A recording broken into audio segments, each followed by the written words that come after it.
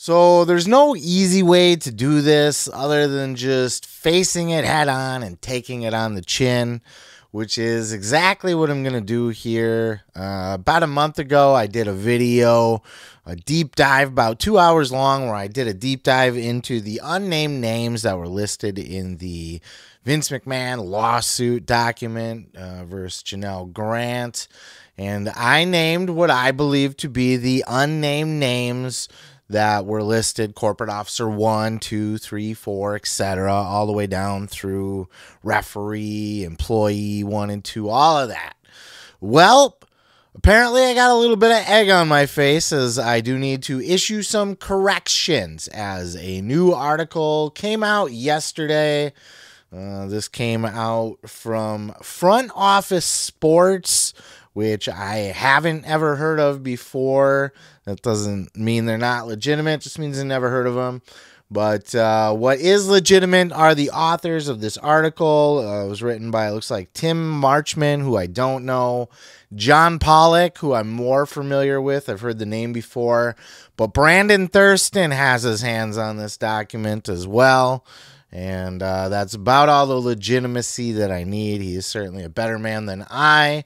And if this is what he's come up with, then I am more than willing to lean in that direction and admit where I went wrong. The article also does say, which we'll touch on later more in depth, does say that this was confirmed by the lawyer of Miss Grant. So here we go, the corrections right up front, and then we'll dive in deeper, kind of take a look at the story now as it unfolds through Brandon Thurston, you know, the latest, and also where I went wrong, what I got wrong, that sort of thing. But just right up front here, I had named corporate officer number 1 as Paul Levesque, Triple H. That is incorrect. According to this article, it is Nick Khan who was named as corporate officer number 1 by Brandon Thurston and friends over for Front Office Sports, and confirmed by the lawyer, Miss Grant. So I got that one wrong. Corporate officer number 2 was listed in my video as Stephanie McMahon. Turns out that this was Brad Blum, according to Brandon Thurston, Front Office Sports, and Janelle Grant's lawyer. And then finally, corporate officer number 3, he had confirmed as Stephanie McMahon. I had that one as kind of vague. I had narrowed it down. I mean, this was a corporate officer that was basically just somebody at the board meeting table that just said, hey, come sit by me, right? So this could have honestly been anybody at the board meeting. There's really no further implications for corporate officer 3, but I had ruled out Stephanie and Triple H because I had them pegged for corporate officers 1 and 2, which was incorrect. Now, where did I go wrong? Because what I didn't do is I didn't do the video and just come out and say, this is what I think because I'm so smart. I spent 2 hours, 2 painstaking hours in the video itself. Many, many, many hours. God, I've had fever dreams about the research I did in this video. And it's all for that. Now, look, they did confirm corporate officer number 4 was correct. I had nailed that as Brian Nurse. That was correct. And I do stand by my other choices as well. Maybe I'll touch on those later. If not, you can certainly go watch that video. It is still up. But the corrections need to be ran here. So where did I go wrong here? So going back over my notes after, because my first reaction to this was bullshit. You know, I stand by what I said. But going back in, I can't refute this either, so I'm going to defer to them. So here's what I found. The first mistake I made. So I'm looking at this maybe a little bit too deep here. Corporate officer number 1 was listed as a high-ranking employee and board member at WWE during Miss Grant's employment with WWE. And there I had listed out the board members from 2019 through 2022. Then the next thing of note for corporate officer number 1, continued to work in high-ranking positions in connection with September 12th, 2023 merger.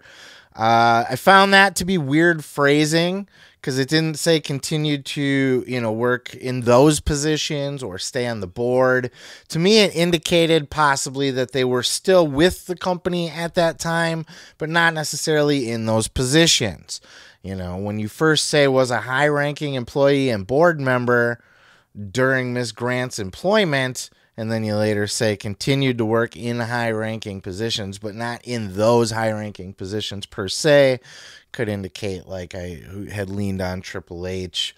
Another thing of note here, because Triple H was no longer on the board, but was still with the company. Another thing I leaned on here was that Nick Khan did not join the board until 2022. Yes, he was with the company in 2020. But he didn't join the company till 2022, or didn't join the board till 2022. So, but technically that still places him as a board member and a high-ranking employee. I also took into consideration the fact that he was brought on in 2020. Janelle Grant was already working at the company in 2019. So, to me, that did they immediately hire Nick Khan and put him on babysitting duty? It didn't make sense to me with this girl that was already there. It didn't jive with me. But popping over to this article here, McMahon presented Bloom and Khan, and then they put in parentheses, after his hiring in 2020. To Grant as his key fixers, according to the suit. The other thing, so she had already been there, and she had already been Vince's girlfriend by the time Khan got brought in. So I'm looking at it from the perspective of, here's this guy who was brought into the company, who's already a known person, right? Nick Khan. He's already an established agent. He's already an established Hollywood mover and shaker. Is the first immediate thing he's going to do when he takes a position at a new corporate company, coming in with name recognition, coming in having already worked with The Rock and Ari Emanuel and all of that shit, to just go, yeah, let me look after Vince's girlfriend immediately. It didn't make sense to me. Also, the other thing was that the pairing, every mention of corporate officer number 1 was with corporate officer number 2, always grouped together. When Ms. Grant brought up, should we include corporate officer 1 and 2 in the NDA? Didn't bring up corporate officer 3, just 1 and 2. If she needs anything, this is the last time I'm going to speak to you, McMahon told Ms. Grant when he was done with her. If you need anything at all, reach out to corporate officer 1 or 2. Let's see what else we got here. Corporate officer 1 and 2 were advised by McMahon. They were concerned about, can she be trusted? Like what? So that implies that these people are, know of some kind of dirt and are worried about. It just seemed like the pairing of corporate officer 1 and 2 together all the time, mixed with the fact that Nick Khan wasn't there the full time, wasn't on the board the full time, and really already had a name for himself in the entertainment industry before he came in. This wasn't a hired stooge for Vince McMahon to be a babysitter. At least that's what I thought, but Brandon Thurston thinks differently.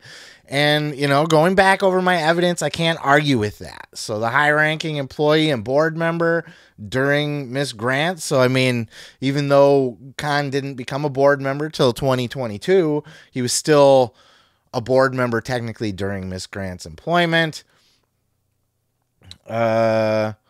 And it does not indicate that he was a board member or with WWE the entire time, just during Miss Grant's stay. Continued to work in high-ranking positions through the merger. Did not specify what those positions were. I would assume if they specified the positions, the first mention, that they would continue to specify those positions. But, I can't refute it. I can argue it towards Hunter, and Stephanie was precluded because she wasn't I forgot offhand why we knocked Stephanie. Oh, because Stephanie didn't continue to work in these positions through the merger. So that's how we knew Stephanie wasn't involved with that. But it would be between Triple H and Nick Khan. It just seemed like with the pairing of CO 1 and 2 together all the time, and just the way everything was worded, that it would have been more Triple H, in my opinion, than Nick Khan. But my notes cannot... I can't produce anything that could argue Nick Khan either, other than it just doesn't seem to fully fit. But look, man, just because it doesn't, the character profile, just because it doesn't make sense that we would bring in this big Hollywood mover and shaker, this big agent guy to do the big deals, to bring him in right away on babysitting duty right away, because she was there at 2019 and he was hired in 2020. So his first gig was, here's my girlfriend, look out for her. It doesn't make sense, but sometimes shit doesn't make sense. I got to defer to Brandon Thurston, because in this article, it does say here, somewhere down towards the bottom, that they did reach out to Miss Grant's lawyer and that she did confirm. So that is somewhere in the mix here. I'm trying to look for it, but that'll just end up wasting time. So look, man, I'm going to defer, and thus, takes Triple H off the hook, and I apologize for pointing the finger at him. But as you can see, if you're still watching here, I had the evidence to back it up. It just, I was looking in the wrong direction. And that seems to be the exact same situation for corporate officer number 2, Barry Bloom. Well, let's scroll down here. We got corporate officer number 2 was a high-ranking employee at WWE who made hiring decisions, conducted prospective interviews with employees, and maintained significant control over personnel decisions. This was somebody who was noted as being, tied to corporate officer number 1 in almost every single mention. Worked in these capacities during Miss Grant's employment with WWE. Does not indicate in this one if they stayed on during the merger, which is why I lean towards Stephanie McMahon. As in most cases, Stephanie and Triple H and Nick Khan apparently all kind of fit the bill for both CO 1 and 2. But Stephanie wasn't CO 1 because she didn't stay on through the merger. And she was fingered as 2 in my book here because she did not continue to work in these positions through the merger. So she was seemed to be gone. But and Brad Bloom did work. He does, I believe he still works for WWE to this day. If not, he would have ended. Forgive me for not having that in my notes or pulling that up quick, but at least he was through 2023. So I don't know if he stayed on after the merger, but he was there to that point. And I had completely overlooked Brad Bloom based on the fact that this was the guy that was in charge of operations. He was the chief operating officer, the COO. He took that position from Triple H. He was overseeing marketing, creative services, travel. So in those positions, it's like, why are you hiring people in legal and placing? Because corporate officer number 2 placed. It was basically Miss Grant's babysitter, right? Placed her in the legal department, then came in and said, okay, now you're making too much noise in legal. We're going to move you over to, a stint in the XFL. Then we're going to move you over to under John Laurinaitis in talent relations. So this person was completely Miss Grant's babysitter and overseeing every single position that she had. Hands-on. This was the person. Remember, if you have any questions, contact corporate officer 1 or 2. Oh, what else we got here? Saying that corporate officer 2 would figure out where Ms. Grant would be placed. Vince McMahon personally gave Ms. Grant pointers on how to interview with corporate officer 2. Corporate Officer 2 she didn't even need to really qualify for the job. She was just kind of handed one. But what I did so I ruled him out early as not really even being in the position to make these decisions. But I did overlook one little thing here, and that is, let's see, this line became EVP of Operations and Chief of Staff in 2019, then COO in 2020. So I think I completely overlooked this Chief of Staff position. And to be honest with you, I haven't even looked up what that would be yet. So let's see here.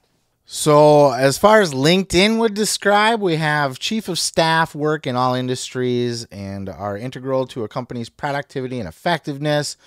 Roles vary across organizations. However, the essential remains the same. Chief of Staff responsibilities include leading teams, easing communications, and uniting people across organizations to keep them moving forward. These are often the right-hand man of top-tier executives. So, again, description, but plausible. I guess I didn't know enough about it. So, plus the pairing of 1 and 2, I had already kind of discovered that one was Triple H, so the other must be Stephanie. So I was kind of leaning that direction to begin with, but, you know, I had a lot to back it up. Let's see what else I had going on here. A high-ranking employee at WWE who made hiring decisions, conducted prospective employee interviews, and maintained significant control over personnel decisions. As much as that could be like a Stephanie McMahon job, Chief of Staff, I guess, could fall into that as well. Figuring out where Miss Grant would be placed. So if the Chief of Staff is placing interns and babysitting the girlfriend and there for her to reach out to if she has any questions or anything, I mean, very well. You know, I can't refute it. Brad Bloom could easily be that person.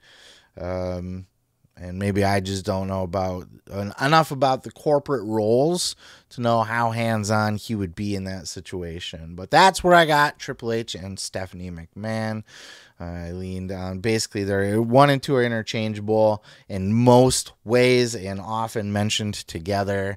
Stephanie was not on the board and did not stay on through the merger, and that's why I had placed her at number 2 and ruled out Nick Khan for number 2 because they would have mentioned that this person was a board member and they didn't, and completely overlooked Brad Bloom, so that's my bad.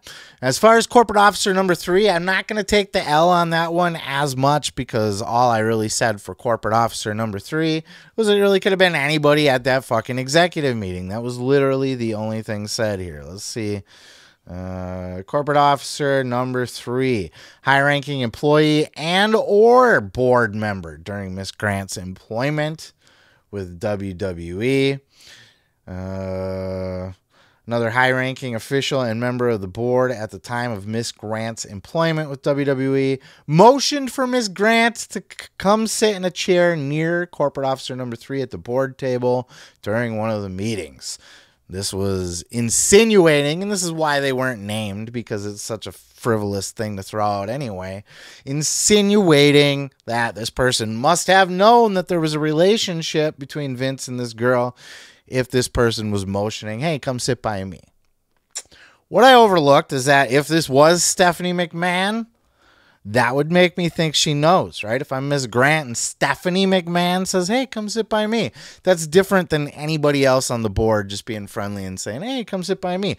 But I ruled Stephanie and Triple H out because I had them as 1 and 2, so I didn't even peg them as as CO3, which does add a different layer. So where are we at with all of this? Well, as far as corporate officer 1 and 2, if it's Nick Khan and Brad Bloom, which was confirmed by the lawyer according to this article here, Then what they're being accused of is facilitating Miss Grant's existence at the WWE. So they're placing her in her role, moving her to a different department when her role she gets a little too noisy in this role.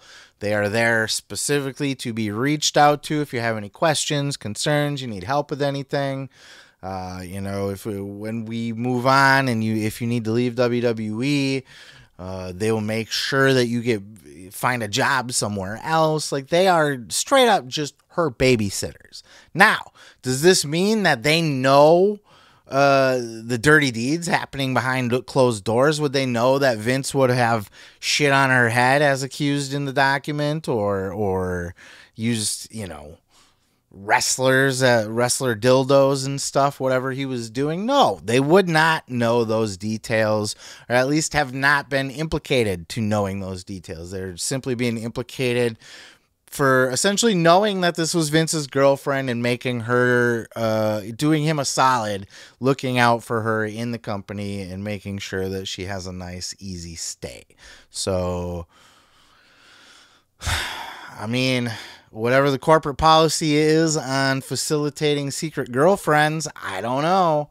It's definitely not ethical, but is it illegal? I don't know. Not for me to say, that's for sure. Corporate officer number 3, simply saying, hey, come sit by me. If it was Stephanie McMahon, look, being Stephanie McMahon and her being friendly to Ms. Grant adds an extra layer, right? Stephanie isn't gonna... I would think Stephanie was being friendly because she might know, but we don't know that for sure. All she's being implicated for here is saying, hey, come sit by me at an executive table to Miss Grant to make her feel more comfortable or welcome or whatever. There is nothing there. There's nothing to even implicate that Stephanie would have known that Miss Grant was Vince's girlfriend. That is an assumption by Miss Grant and the lawyer, and a strong reason why Corporate Officer 3 wasn't even named. But if that's the case, so did they know? Did they not know? It's irrelevant because there's no way of knowing per the accusations in the document. Corporate Officer number 4, on the other hand, which I did nail, Brian Nurse, which was one of the people I was particularly proud of. Him and employee number 1, Rich Herring. I was particularly proud of both of those discoveries because I don't even know who either of those people are. I've never heard of them in my life. So to have found them and fingered them as the people responsible, I do pat myself on the back for. And Brian Nurse confirmed in this article, he was a legal guy. He was basically Ms. Grant's boss when she was placed into the legal department. And he was Vince's right-hand man, his personal counsel, essentially.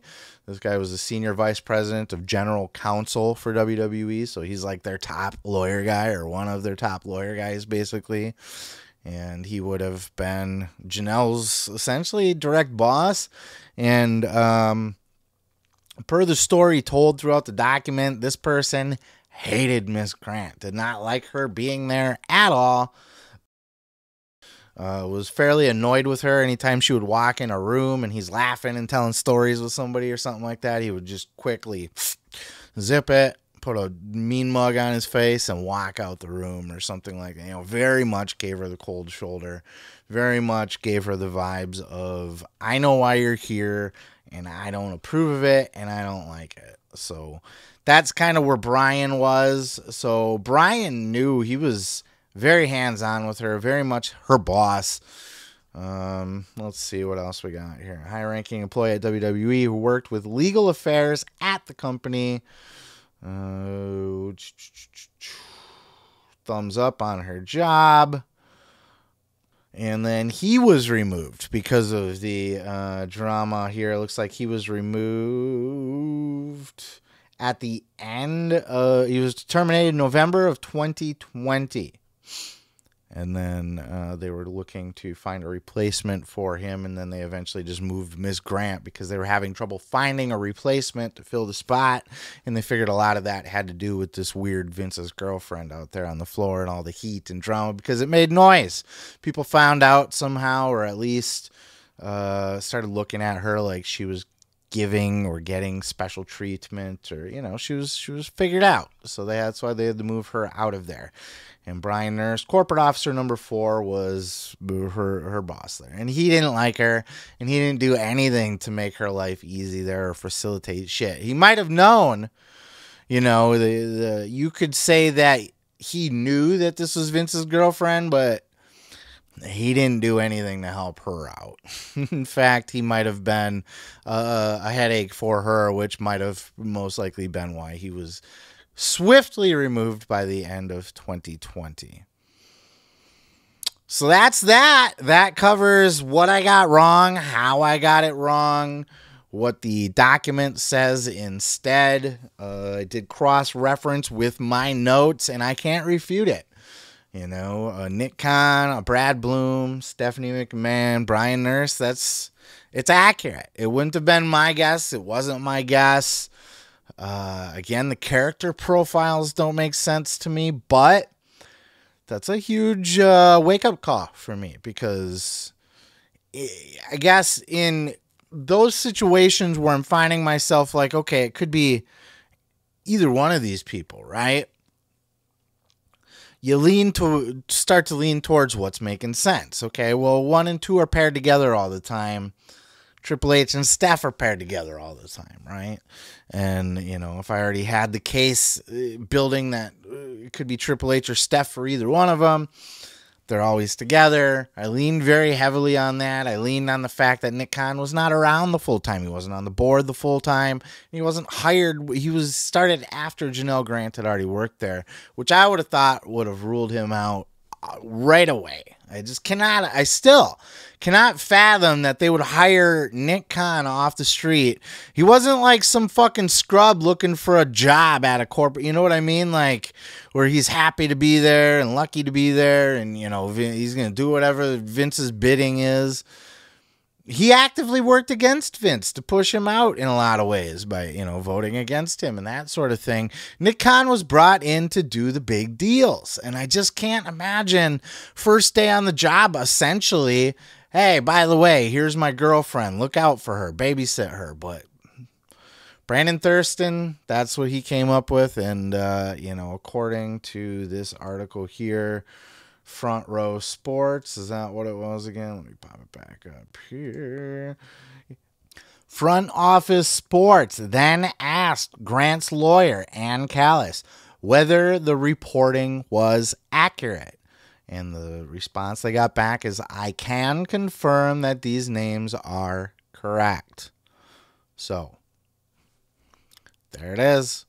It is what it is. Look, I took a fair stab at it.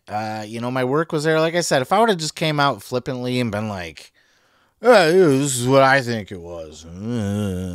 Like, I showed my work. I spent 2 hours doing it. And look, I was goddamn close. Those names were on my board. And as we went over here, I had at least a decent rationale for ruling them out. But in any case, I got it wrong, and I have to come out here and own up to that and take it on the chin, and so I will. So apologies to any of you that took my video for the gospel. Hopefully you took that and anything else I do and anything else anybody does, even this Nick Khan, Brad Bloom front office sports gimmick. Take it all with a grain of salt. Do your own research. I gave you all of my information along with it. I said, here's why I think this. Here's why I think that. At any point in time, if you were watching, you could have been like, well, actually, it could be that way. And even somebody did. Somebody called me out in the comments on the video and was like, hey, Corporate Officer 1 could be Nick Khan. And I ruled it out because Khan was not with WWE until 2020 and not on the board till 2022. Huge mistake. Because they even specified here in the article, Khan later when he joined. So there was, I guess, nothing in the lawsuit that said this person was there the entire time. They just said they were there during Miss Grant's stay. So weird wording is what it is.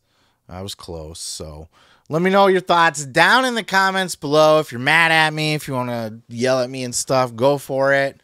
But hey, man, I stand by my work still. You know, I didn't half-ass it, and I didn't bullshit through it, and I didn't throw my opinions in there other than when, you know, I had to make a leap of, you know, it doesn't seem to fit this character profile to do that, which was very stupid. So that's where I went wrong. Let me know your thoughts in those comments below. Thank you guys for watching my correction. Peace, love, and pizza.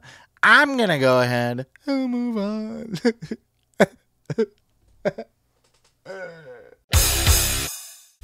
Oh, yeah. Thanks for checking out the video. Yeah. Don't forget to subscribe. Don't forget to like it if you liked it. Yeah. You can check out full episodes each and every Sunday right here on the channel. Ooh, yeah. Dig it.